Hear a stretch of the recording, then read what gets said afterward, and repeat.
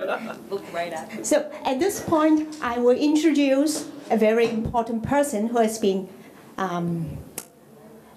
not single-handedly, because he has a big team and he has very good leadership skill. That's why our dear friend Jim Wong-Chu particularly wanted him to carry on the work and get everybody to rally around him to do this work.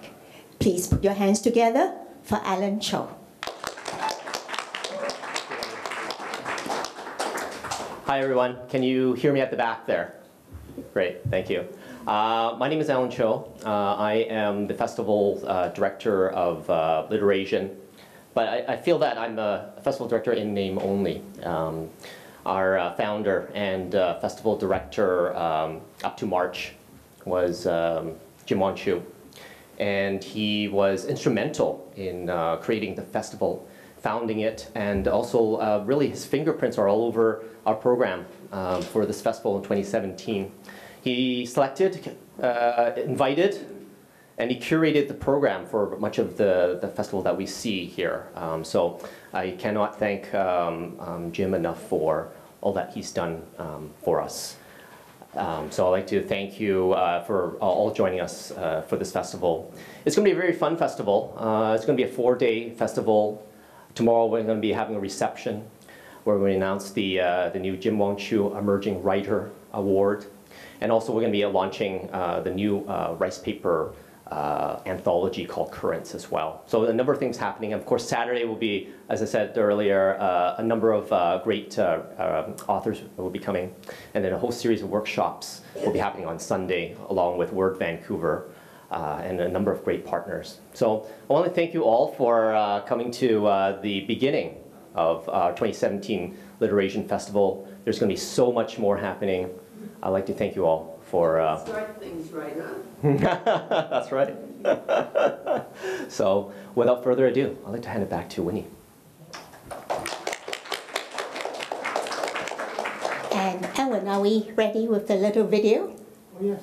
Yes. So we are going to show a short video on Jim Wong-Chu, somebody that we all miss and many of you know. And so we are going to start things right by having a little tribute to him.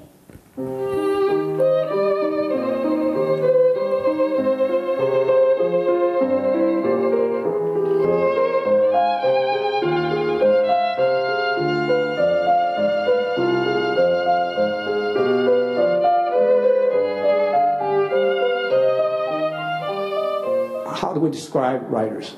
And it's the same thing. I've said before, I took a whole bunch of photographs, but then what makes me a photographer? Anyone can take a photograph.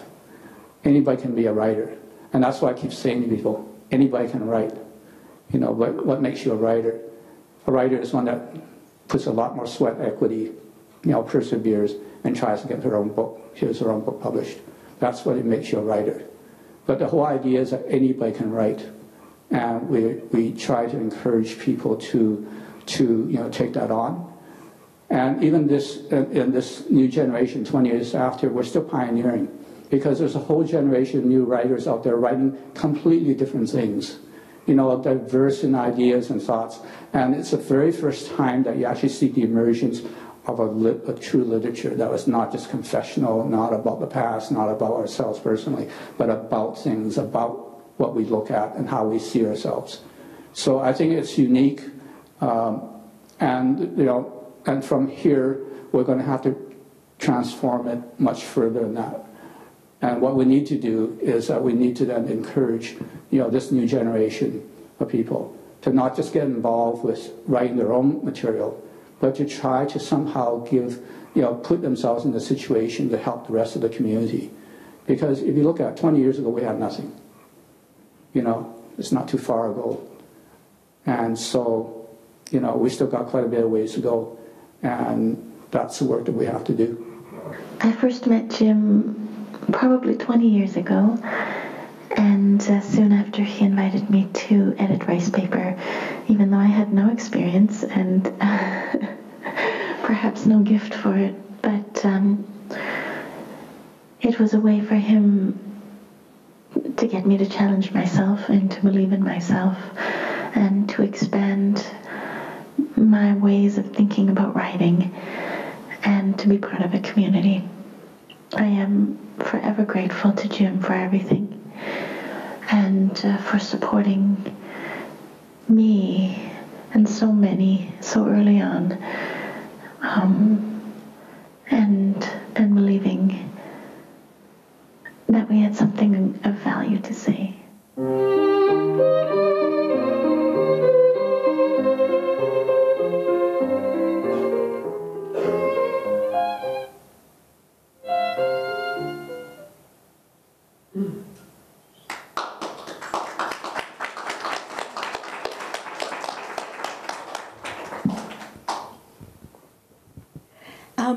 So just a few words about the format tonight. We're going to have about 10 minutes for each author, including my little introduction. And then we'll leave quite a bit of time for question and answer because you want to hear from you and get your questions as well. And before I jump right into introducing the individual writers, I just want to make sure that even though you might know many of them, either in person or because you read the book and you saw the photograph. So, because when I'm introduced to two persons at the same time and they're very similar, I always get them mixed up. So I want to make sure that by identifying them up front now, then you will know exactly who they are, even though they're not seated in the way they are going to be introduced later when I invited them to read from their book or talk about their book. So from the far end is Catherine Hernandez, all the way from Toronto. Thank you so much for joining us here. And the next three authors are all locals. And the, sitting next to Catherine is a voice that many of you know very well, Jan Sookfong Lee. And Julia Lin, who is a member of, you were on our board on ACW before, and very happy that this time you're not working, but we are working to promote your book. And on my left, immediate left, is Janie Chang. I believe we have the same surname, even though we spell it different. So without much ado, I'm going to quickly get into a very, very brief introduction so that there's more time for you to hear from the writer herself. Catherine, I was given a very short description of your bio, and I got so interested as I was reading your book and reading more about you on the internet that I ended up with something like 5 pages.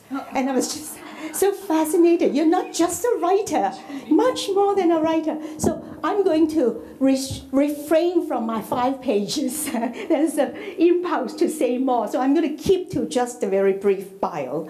And in her own words, she said she's a proud queer woman of color, a radical mother, an activist, a theater practitioner, and a performer, a writer, an artistic director of a theater. She also has a one-woman show, as well as she has co-produced at the Ceylon Theater. Now, this is a very brief introduction, but I encourage you to get to know the other Catherines, other than the writer. But today, we want to focus on the writer. Would you like to take it off? Yeah, please. Hello, everybody. Can everyone hear me? Yeah? Excellent. It's weird. I feel like this is a weird conference to tell people about some bad news about the public health. Doesn't seem like that. It's like, guys, bad news. Don't eat the oysters. It is such a joy to be here. Thank you so much to LiterASIAN Festival for inviting me here.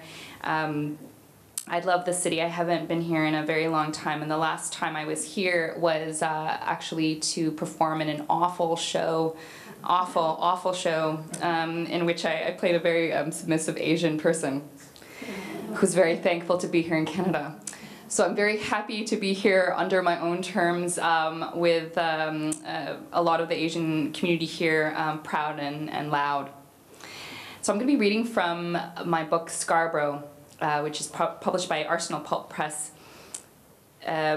And it's about how a literacy center sets up shop in the lower income part of Toronto, which is in the east side, and its impact on 3 children over the course of a school year. However, it has several different points of view, including Edna's, who is a Filipina esthetician, and so she describes her day. I have long days. The day started with a 10 o'clock appointment with the cop. He always comes in on his days off. "Good morning, Officer Tyndall," I said when he came in today out of uniform. He nodded. He enjoys seeing me feel afraid of him. I decided a long time ago to never really look him in the eye. Instead, my eyes were on the footbaths I was filling with bleach and warm water to start the day. "You ready for me?" His face winced at the smell of bleach. This made me happy. He had scheduled a waxing appointment. This was different from his usual manicure when, as I do with any client, I unbuttoned his shirt cuff to reveal his entire forearm. With my right hand, I pumped lotion onto my fingers. Of course, the pump is only half full of dollar store grade lotion. Of course, the lotion splatters across my thighs. Of course, Officer Tyndall says, "Oh, is this getting personal, Edna?" I do not respond. I begin massaging the sinew along his forearms towards the bend of his elbow and keep my eyes down to avoid seeing the creases of his lips upturned, smirking at me. My thumbs make their way to his palms, making circles along his lifeline. His smirk grows bigger. "If you can do this with my hands, who knows what you can do with elsewhere?" he says. I do not respond. I never respond, and still, he always says it. Today, he had asked for a back wax and headed to the facial rooms. I closed the door behind me. "My girlfriend likes me real smooth all over, you know?" He started to remove his striped golf shirt, revealing a turtleneck of hair from the bottoms of his earlobes to above the crack of his bum. I shuddered, and I had not even finished rolling out the paper on the surface of the waxing bed, and he had flopped his body face down like a child waiting for his bedtime story and for me to tuck him in. I snapped my latex gloves into place. I checked the consistency of the wax by dipping a tongue depressor in and out of the pot like caramel, hot caramel. I shook baby powder across his torso to make it look like Christmas. Then I began to apply the hot wax along the direction of the hair growth. He moaned since I refused to cool the liquid down one bit. If he were another client, I would have blown on the wax before applying it, but I was enjoying his pain too much.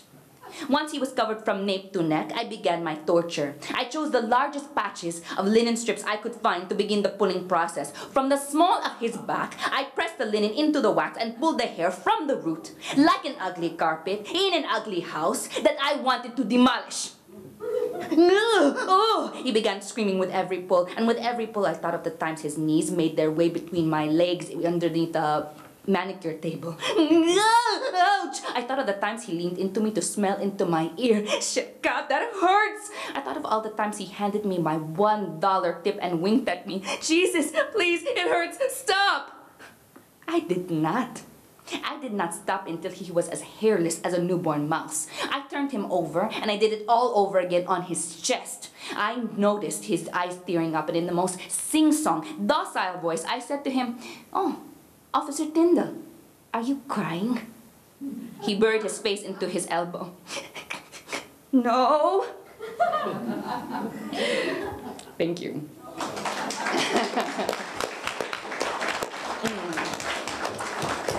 That is actually a true story because I was an esthetician, and but it was with a fireman. That's right. You don't mess with me.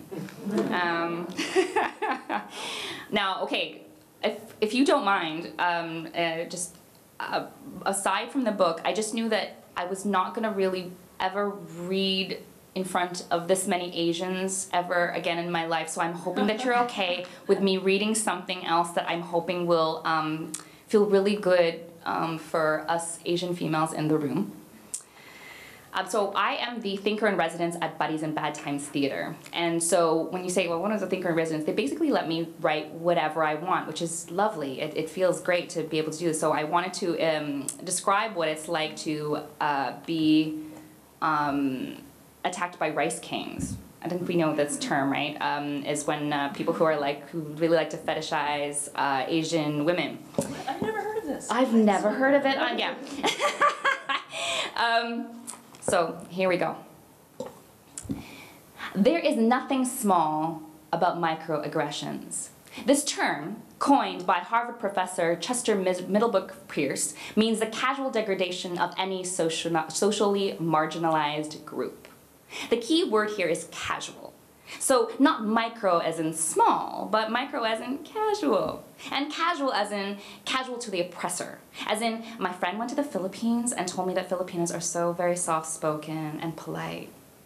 In my almost 40 years of life, my favorite microaggression is this one.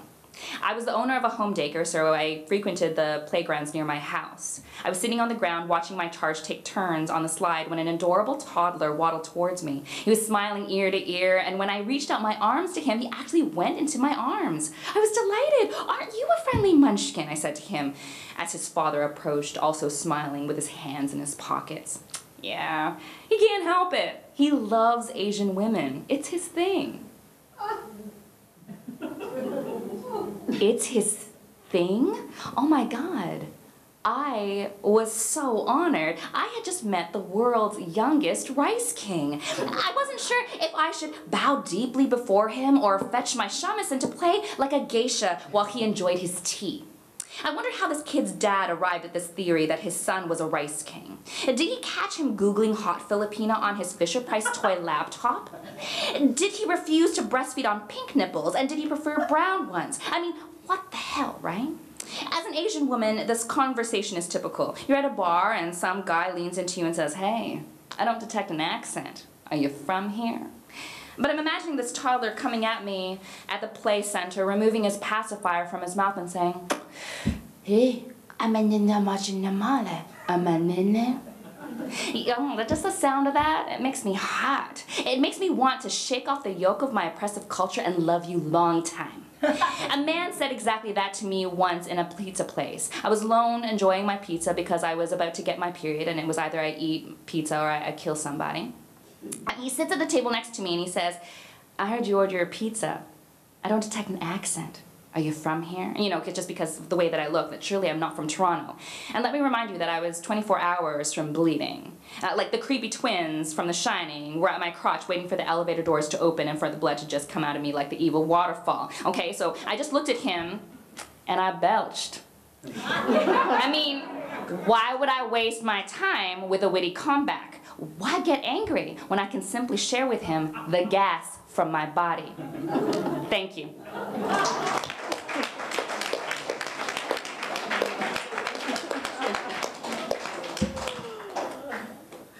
That's it? Yeah.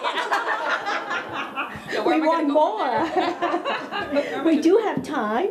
Oh, You timed yourself very well, but we started a little bit please. early. I want to be able to, I want to keep it nice and short and sweet. Okay, we'll Thank come you. back to you, right? Thank you, Renee. Yeah, okay. So the next person is, sorry, this is kind of awkward. The writer sitting right next to me, Janie Chang.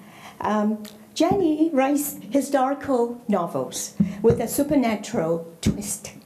Set in the early 20th century China, her books draw inspiration from family stories about her ancestors and life in China before the Second World War. Her debut novel, Three Souls, was a finalist for the 2014 BC Book Prize's Fiction Award and one of 9 Canadian novels nominated for the 2015 IMPAC Dublin Literary Award.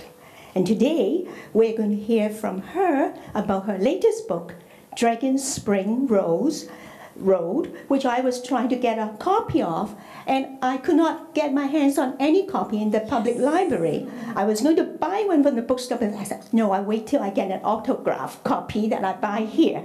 Okay, so off to you.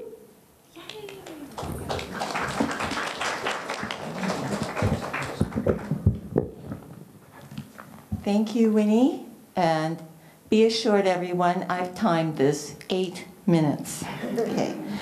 My second novel, Dragon Springs Road, begins in 1908 in one of the empty courtyards of an estate outside Shanghai, where a 7-year-old girl named Jialing waits for her mother to come back for her as promised, but she's been waiting for 3 days. A new family moves into the estate, and the daughter of the house, whose name is Andrian, finds the little girl and brings her to see the family's ultimate authority, her grandmother. The novel is written in the first person, and that person is Jialing, the little girl. So I'm going to read a short section here. "You must call her Grandmother Yang," Andrian whispered. We entered a room on the ground floor. Members of the household were already gathered, all talking at once. I'd never seen so many people in one place at one time. "So she's the one the neighbors heard crying," said the young woman with a round belly. "There, you see, first wife, there's no ghost. Our new home isn't haunted." "She's an unlucky omen," the other woman replied. She seemed much older, or perhaps it was her thin figure and sour face, her look of discontent. Andrian led me to the far end of the room, where an elderly woman rested on a daybed. She beckoned, and Andrian gave me a small push. Grandmother Yang's face was gaunt, papery skin pulled tight over her cheekbones, fine wrinkles around her eyes. She had the same eyes as her granddaughter, alert and deep-set. Her trousers and tunic were of plain fabric, a row of black knot buttons, the only ornamentation across her dove-gray bodice. There wasn't a hint of needlework on her wide cuffs. Then I noticed her tiny shoes, which dangled on feet that didn't quite touch the floor. They were red satin, lavishly embroidered. The old woman looked me up and down. "Who's your family?" She tapped her finger on the bed frame, waiting for my reply. I looked up pleadingly at Andrian, who answered. "Her family name is Zhu. Her name is Jialing. She says she lived with her mother in the main house of the Western residence." "We bought this estate from a man called Fong, not Zhu." The old woman frowned and lifted my chin with one finger. She studied my face. "First wife, give me your handkerchief." The sour-faced woman hurried over from the doorway, a handkerchief held out in her thin fingers. Grandmother Yang dipped the cloth into a cup of cold tea on the tray beside her and wiped my face. She looked again, more closely. "I thought so. 杂种." There were gasps. First wife hissed. It seemed as though the entire room crowded around me, turning me around to stare, to prod, and exclaim. I didn't know what 杂种 meant, only that suddenly my presence caused fascination and disgust. For those of you who don't speak Mandarin, 杂种 is a very derogatory term for mixed blood. So Jialing is biracial, she's Eurasian, and in that time and place, she's destined to grow up rejected by Chinese and Westerners alike.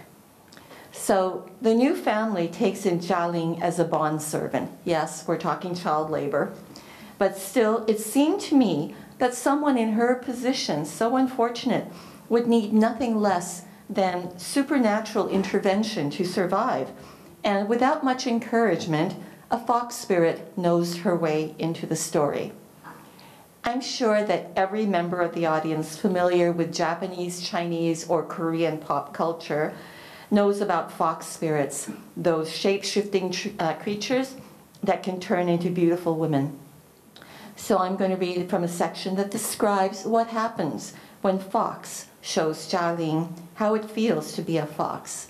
And in this scene, it's nighttime, and the little girl is sitting in the courtyard with fox. I wish I were a fox, I said. Then my life would be easier. Can you make me a fox? Such a small person, such big ideas, she said.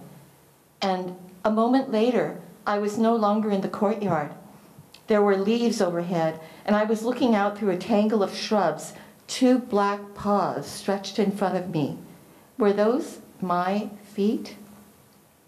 I settled inside this memory, seeing what Fox wanted to show me. I was myself, and I was also Fox. And then I look out on fields frosted with dew, the sky hazy with moonlight dimmed by a wash of clouds. Overhead, the high-pitched chittering of bats as they swoop and dive in the air. I stand and stretch, and from the shrubbery come rustles of alarm, small creatures alerted to my presence. The ditch I follow meanders along the perimeters of fields. I come to a path, overgrown and invisible to human eyes, but I can see where the dirt is trampled from years of being trod by human feet. At the end of the path is a large bamboo grove, the edges of a cottage just visible. It's been deserted for many decades, but the bamboo has flourished, surrounding the farmyard and growing right up to the cottage. Morning glory smothers the straw roof, closed buds of white waiting to bloom with sunrise. There's nothing left of the people who lived here, no furniture or utensils, just some bricks blackened from cooking fires. Pushed and buried into one corner are rags wrapped around the small bones of a baby girl abandoned when the family fled from poverty or war, who's to know? Fox has been coming for years, but has never seen her ghost. Such a tiny thing. No doubt her soul's passed straight into the afterlife, but I offer a brief prayer to the gods anyway. Outside, a scrabbling sound and the beat of wings. An owl rises up from the fields, its hoot of triumph drowning out despairing squeaks, a field mouse caged in its claws. The sky turns from charcoal gray to indigo, then a lighter blue as sunrise paints the undersides of clouds. Birds call out, cautiously at first, then with more assurance. I trot home, treading my way between brambles and undergrowth until I reach the back wall of the western residence, to the spot where fallen bricks leave a gap. Once inside the courtyard, I enter the den beneath the veranda, behind the white hydrangea shrubs. And then I woke up in my cot, birdsong coming in through the window. I held up my hands, and they were just hands, palms and fingers of soft skin, the nails flat and thin, useless for the hunt. I was no longer a fox. Thank you. Thank you very much, Janie. You guys are so disciplined. Everybody makes my job very easy. I don't even have to check the clock, right, which is right there. So we will move immediately on to the third book. This is really like a big feast. And I've built up a good appetite for the next few days. And I've already read your book. I know what it's about, but I'd like to hear directly from you. And so here's the very short bio that I'm going to read. Jan Sookfong Lee is a popular radio personality, having written for CBC Radio 1 on the coast and All Points West for 3 years. Her first novel, The End of East, was published in 2007, and in 2011 saw the release of Shelter, her first fiction for young adults, as part of the Anik Press Single Voices series. And her third novel, The Conjoined, which you're going to hear about, was published just last fall. Already, it's been named one of the best 99 books, I understand. Yes. Very good. Congratulations. It is that good. No. Jen was born and raised in East Vancouver, but now she lives in North Burnaby with her son and a dog. I don't know why that got into that little bio. My dog actually died yesterday. Oh, no. I know, you guys. I actually am gonna read a section from The Conjoined, which all of my books have dogs in them, and if I feel like someone's gonna write a PhD thesis on this, and because of course, why wouldn't you? And because I miss her so. She died very suddenly. She was great. You guys, don't be too sad. She was 13 and a half. I think she had a stroke and she just kind of died, and she was at home with me, so it was all right. She died very peacefully. She was a lovely dog. Her name was Molly. I also thank her in all the acknowledgments in all of my books, and anyway.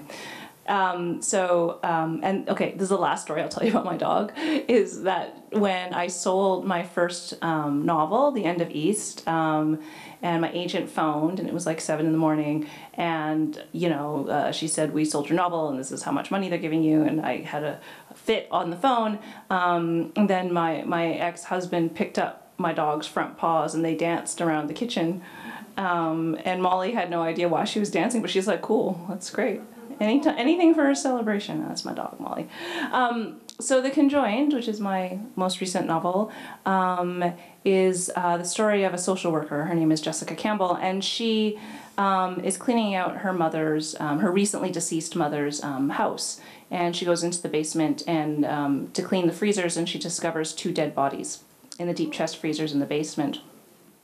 Yeah, I know, right? Why not start a novel with dead bodies? And so part of the reason I wrote this book is I actually read a news item on online about a woman who had fostered children. And when she died, they found 2 dead bodies in her freezers. And as it turned out, in real life, she had moved several times since those 2 foster children had gone missing. So she had always taken them with her, the bodies and the freezers.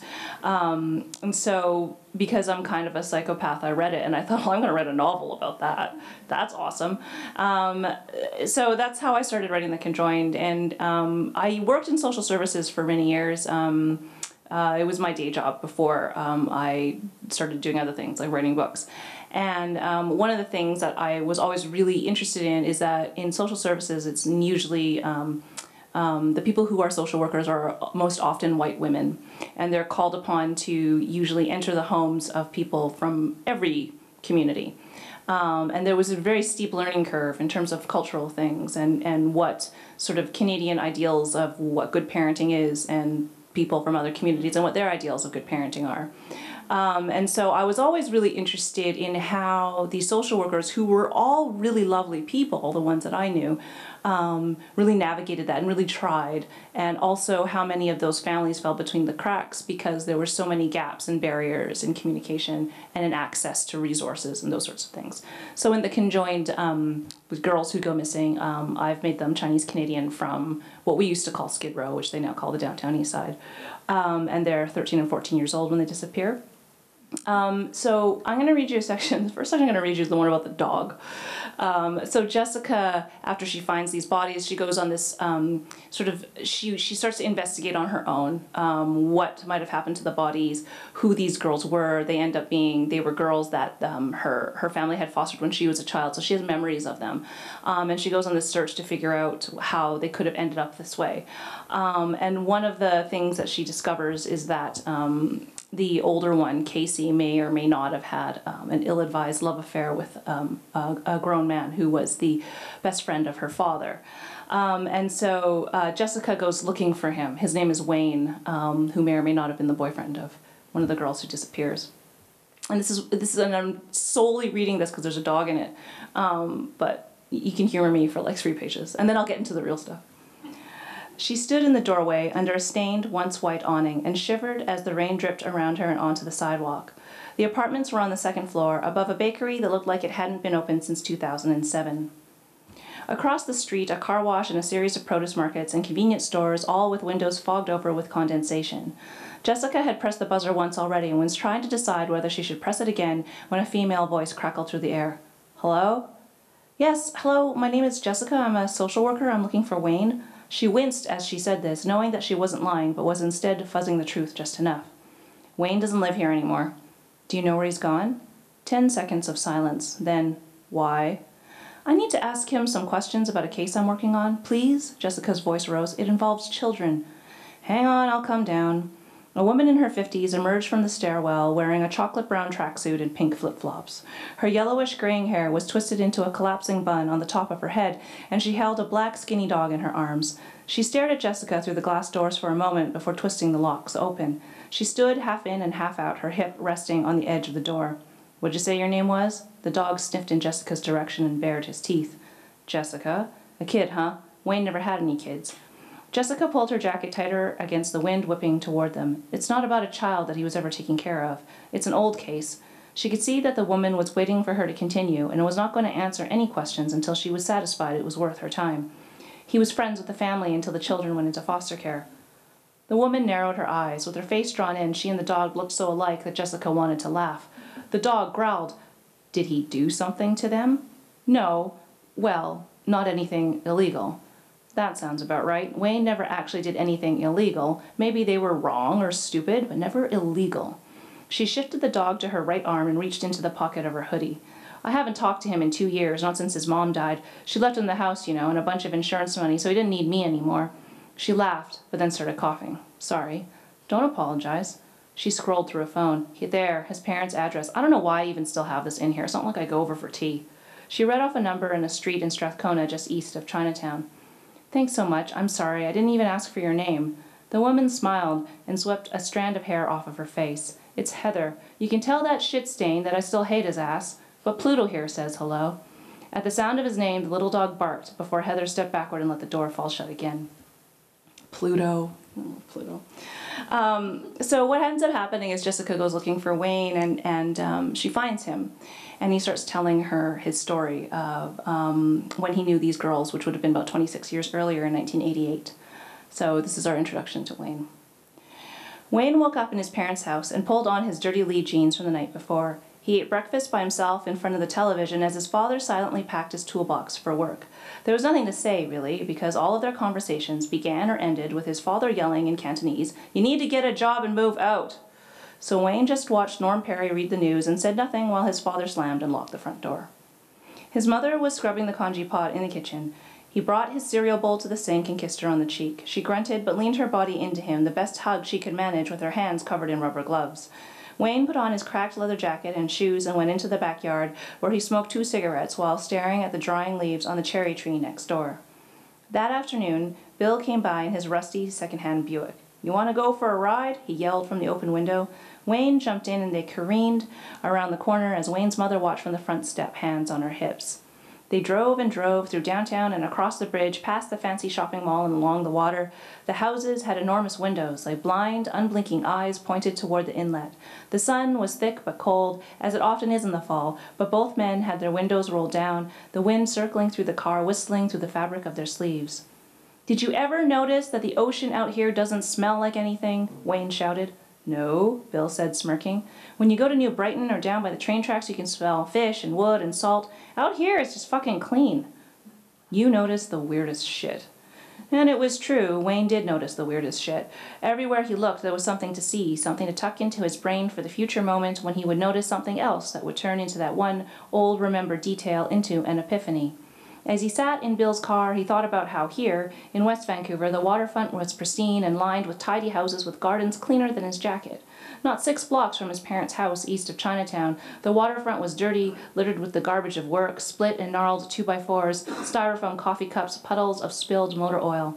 What was the difference? It was the same water, but long ago someone decided which portion would be worth looking at, and which would be used to power and clean the plants in refineries and shipping containers.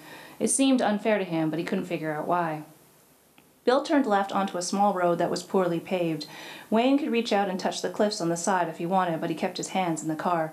He didn't trust nature. Plants could make you itch. Animals and bugs hid in every crevice. "Where are we going?" he asked quietly, in a voice that could have been a child's. Bill threw a cigarette out the window. "Lighthouse Park. Ever been?"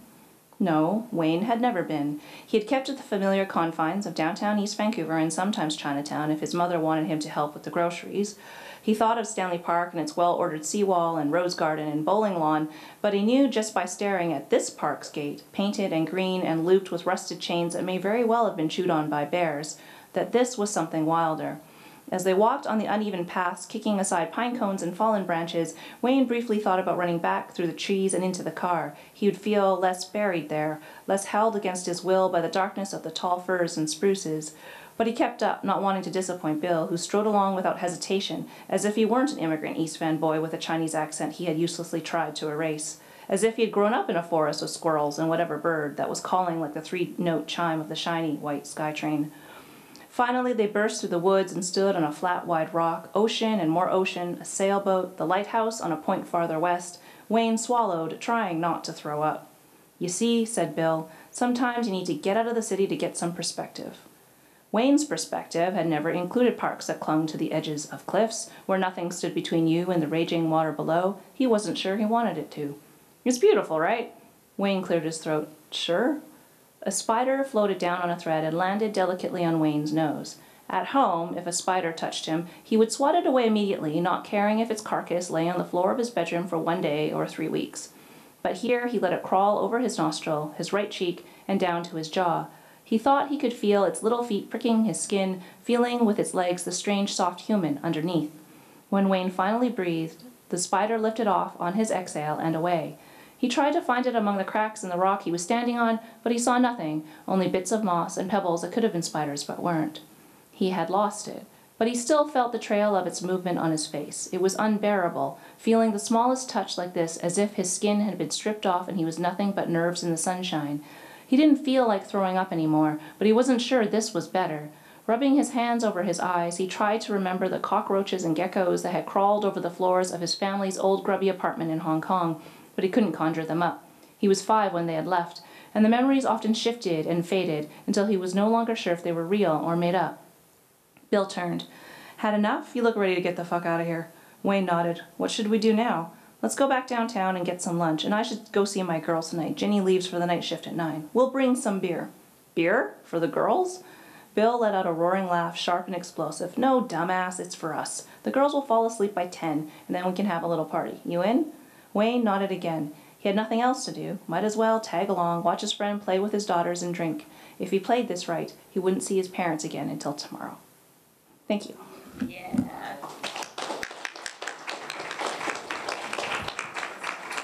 Thank you.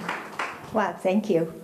There's something about reading something that's reflected back to you, something that's very familiar. So hearing about Vancouver and different parts of Vancouver, reading about it is one of those pleasures.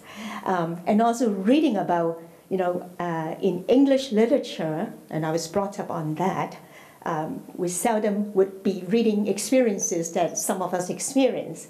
And, reading our Asian writers' work, that is an added dimension that I didn't get to realize until I've reflected on it. Mm-hmm. So thank you for working so hard to bring us your rendition of life experienced. Thank you. So our 4th writer today, today we are launching your book that is non-fiction, different from the others. But when I first met Julia, we were busy promoting her fictional work. And I never got to know how to say the name of the book properly because I wasn't sure whether it is from Taiwanese or Mandarin. Could you say that for us? It's Taiwanese. It's Mia, which means fate in Taiwanese. So that was your first fictional piece of book. And today we are promoting your non-fictional work, which had a big splash, make a big splash in September at the Taiwan Fest. Yes, it was good. Yes. Mm-hmm. So I won't say more about your book because you're going to tell us. So just a very short bio. I don't think this is doing you justice, but I'll just read it. Julia Lin was born in Taiwan and lived there and in Vietnam before her family came to Canada when she was 9. Since then, Julia has lived in Vancouver, Toronto, and even northern BC. She holds a graduate degree in immunology as well as a postgraduate degree in computing education. And she has taught high school math and science in BC. I think you're still teaching, right? I am. Yeah. So you're a full-time teacher, and yet you got time to do all the research and writing. So we need to find out the secrets from you.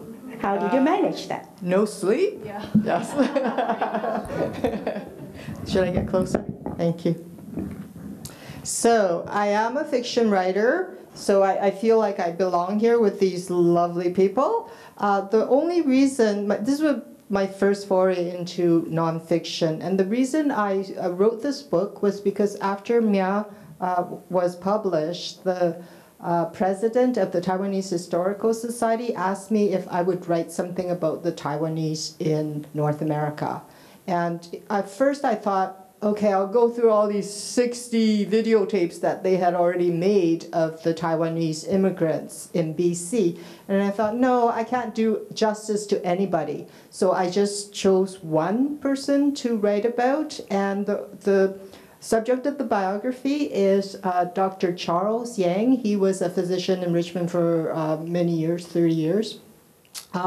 Reason I chose him was because he's outspoken. So that's number one. And the second reason was he had a very unusual Manchurian childhood. He was born in 1932 to Taiwanese parents, and he moved to Manchukuo, the name for the Japanese-controlled puppet state of Manchuria, when he was only 2. He grew up thinking he was Japanese, despite being treated like a Japanese citizen, like a second-class citizen by the Japanese because the Taiwanese were the colonized. And in 1945, after Russia invaded Manchuria at the end of the Second World War, Yang fled to Taiwan with his family. There, he did not find peace. He found the Chinese nationalists, and they were a pretty brutal regime. So they put Taiwan under martial law for 38 years. When he was 27, Yang escaped with his wife and children to the United States, where he continued his medical training. And then in 1965, he immigrated to Canada. He began working for Richmond General Hospital when it opened in 1966. And he's 85 now. He suffers from slowly progressing ALS. So, but he continues to be one of the most respected elders in the Taiwanese Canadian community. When I was writing this book, I felt this pressure to finish because, first of all, Dr. Yang didn't know how long he would survive if he would see the publication of the book. And also because the president of the Taiwanese Canadian Association, who had invited me to write the book, passed away. So I felt like I had to honor the promise I'd made to him. Anyway, so the book is out, and I will read an excerpt from it now. So the event that I'm going to tell you about took place right after the Russian invasion of Manchuria at the end of World War II. Dr. Yang was a young child at the time, so here he is on the cover wearing the Japanese uniform that they had to wear to school.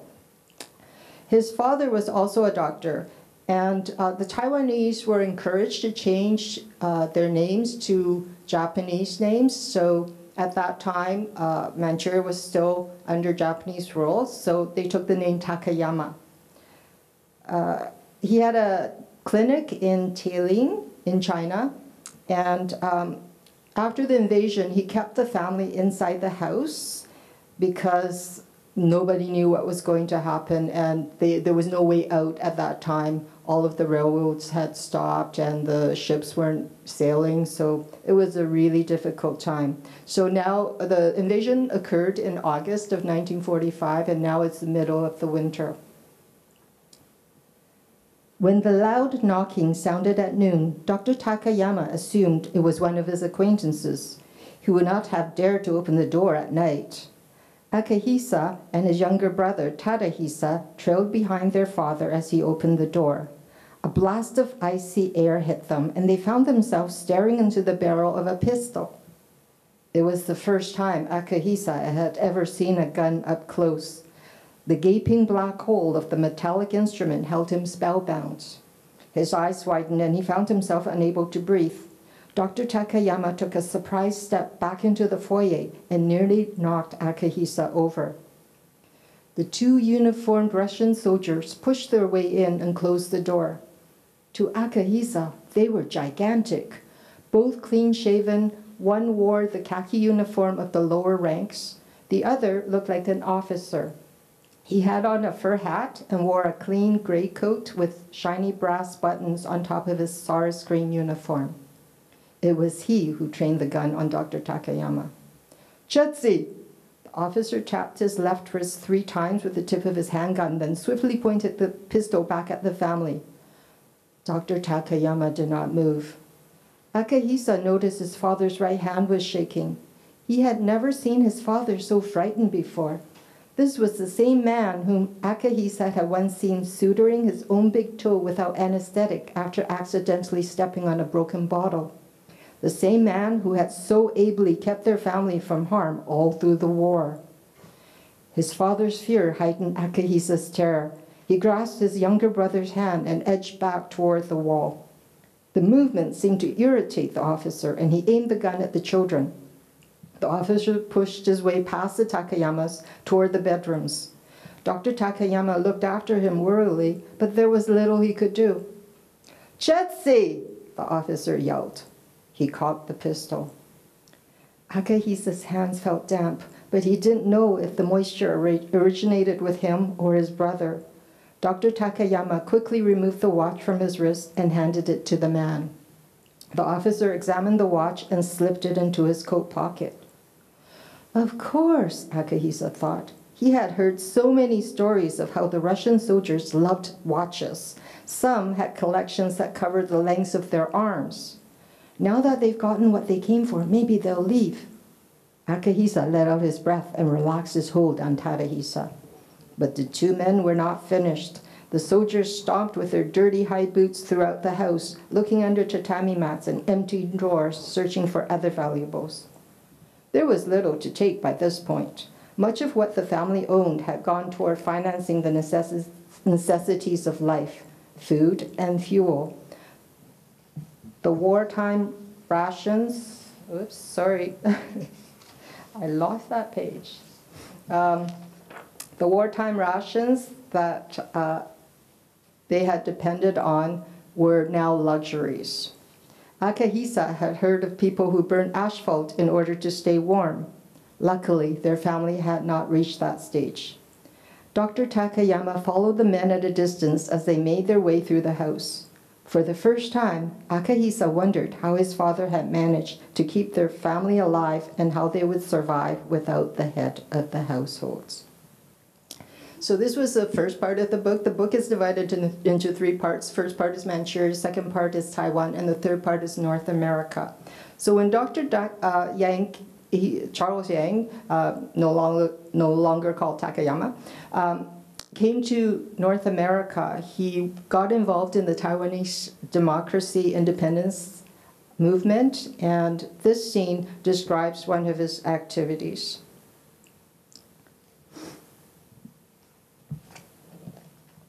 January 1980, Seattle, Washington. As the bus traveled toward downtown parking lot, he accepted the white cardboard mask from his seatmate and pressed it to his face.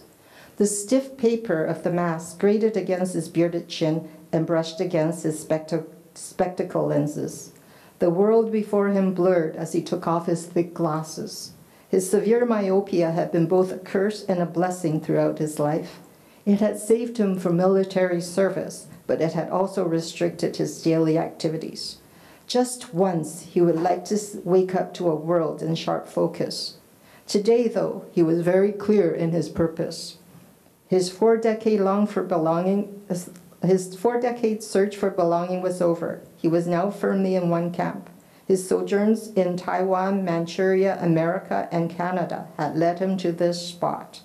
His various identities, Akahisa Takayama, Masaaki Takayama, Yang Chen Chao, C.C. Yang, Charles Yang, were now inextricably fused into this one persona. No, not a persona, his true self. The mask was crude and flimsy. Someone had cut out holes for the eyes and mouth, but breathing would be difficult. Charles considered widening the mouth hole to reach his nose, but there were no instruments at hand. It wasn't like in the operating room where he could have scissors passed to him on command. He sighed and put the elastic over his head and then adjusted it to secure the mask. He was used to surgical masks, but he had never worn anything like this uncomfortable homemade one. His father's admonitions against getting involved in politics reverberated dimly at the back of his mind. Charles believed the masks would offer protection. Besides, the cause was just. Everyone on this crowded bus of 40 passengers felt the same way, but no one wanted to expose himself, man or woman. The risks were too great, not only to themselves, but to their families and friends back in Taiwan. They had seen the consequences of defiance, jail, torture, and even murder by the government. Still, there was no other option. He lifted his glasses from his lap and hinged them over the mask. Despite the seriousness of the cause, there was lightheartedness as well, camaraderie among friends.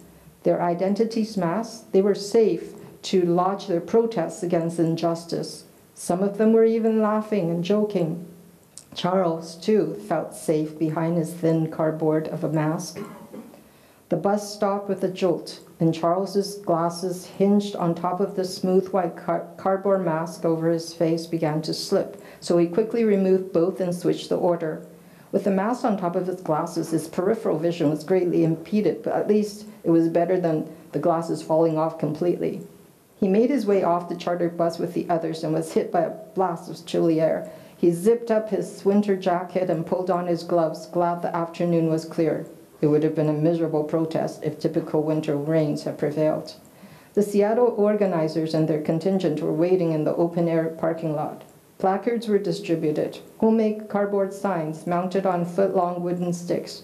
His sign read, "Stop Religious Prosecution in Taiwan."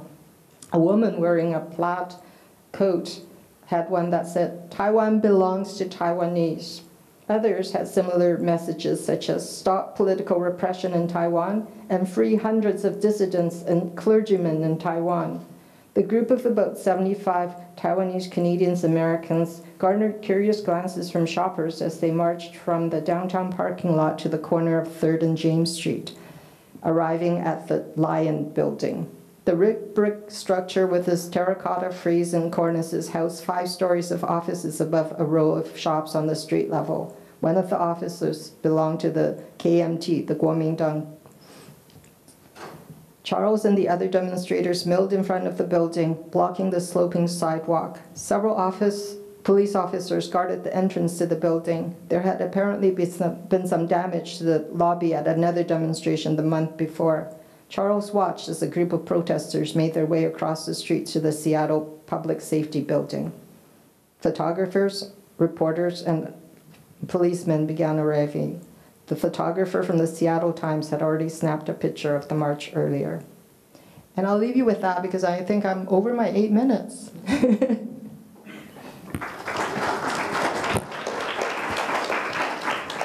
Well, thank you very much, all of you. I'll be remiss if I do not mention this. Jim would be so happy tonight to see Catherine actually here. She was the winner of the Emerging Writers Award last year. Was it last year only? Yeah, 2000. That's right. Yes. And so congratulations. And now I can do that personally. And so you're in good company, such as Madeline Tian, who also started with our Emerging Writers Award that really launched her career. So I thought I should mention this. Yeah. Thank you. So what follows is, as the moderator, I am given the privilege to ask the first question so that you can start warming up and consider the question you want to ask, okay? So now Julia's book is nonfiction, so of course you would be engaged in a lot of research. And sometimes it would be a matter of how do you choose from all the material that you have got in hand, right? So my question to all of you, if you choose to respond, is what role does research play in writing this book that we're talking today? Anyone want to start? Okay. Well, I write historical fiction, so there's always research involved. And I think that one of the fatal mistakes you can make as a writer is to do too much research because, I mean, I write historical fiction because I love history.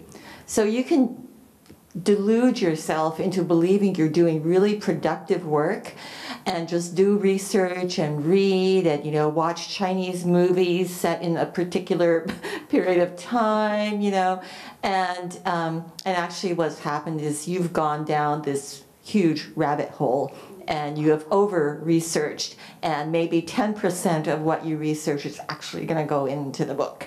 And you haven't actually written a single word, but boy, have you done your research.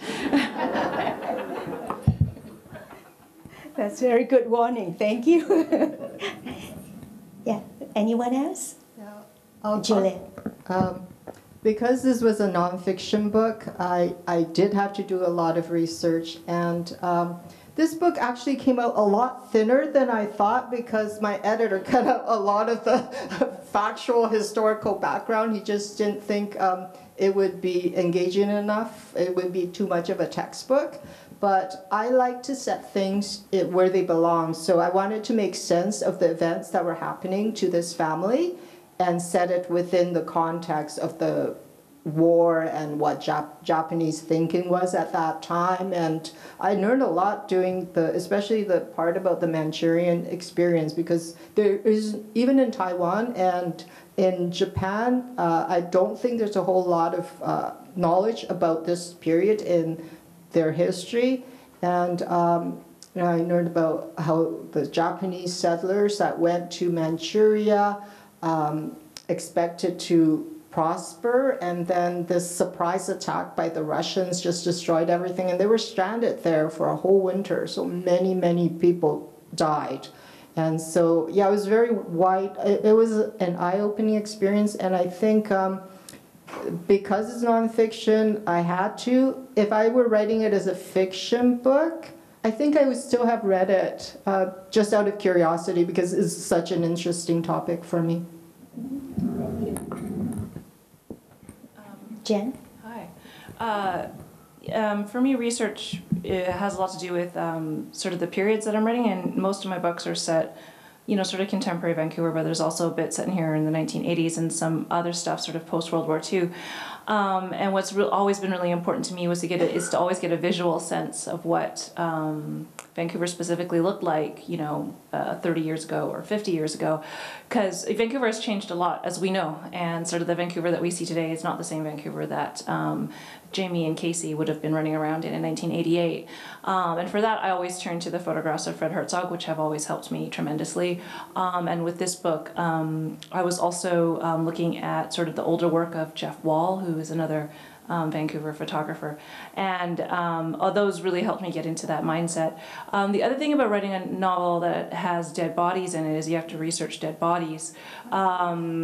My Google search history is terrible, and these are frozen bodies, and it occurred to me that in order for an autopsy to occur, they had to defrost. So then I had to look up defrosting frozen bodies, and you know, people think I'm a serial killer, to be honest, but it's fine. I wiped it clean. There's nothing left. Yeah, I just Google it just to see what happens. What do you get? It's disgusting. I recommend you don't do it.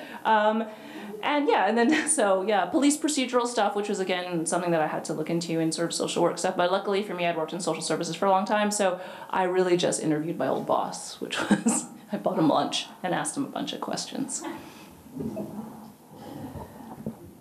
Catherine? For this particular book, my research was just there's a lot of conversations with people because of the fact that it is about a particular community. It meant sharing space with people in a way that was respectful, that I was receiving the truths of their lives, usually over shared meals, and respecting their privacy. And then having people who I felt were sort of my team of people to check me on certain perspectives, specifically cultural perspectives, that I made sure that they were there was an agreement between us as to, like, for example, there's like certain people who are, for example, Trinidadian, or people from the indigenous community, from the Mi'kmaq community, is that I wanted to make sure that it was sensitive towards those communities, and I was that they could trust me.